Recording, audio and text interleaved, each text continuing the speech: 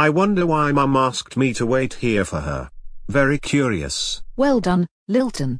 You waited for me to pop in and see you. Yes, Mum. But I don't know why you asked me to. Lilton, my dear son.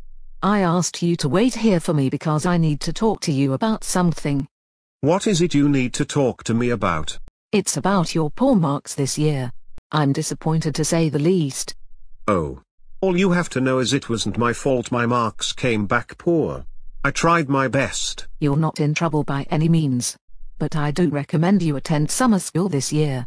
I'm already taking summer classes in hopes of improving my marks. That's my boy. The head of your school has already recommended holding you back a year. Before you argue, we think it'll be best for you to be kept back. So this means I have to repeat year 3? I'm afraid so, sweetheart. This means you'll be able to offer guidance to the other kids, given that you've already done it once. Plus, it should be easier for you. If you think it'll help me, then so do I. Although it does make summer school pointless. I see where you're coming from, sweetheart. But I'd like you to continue with it.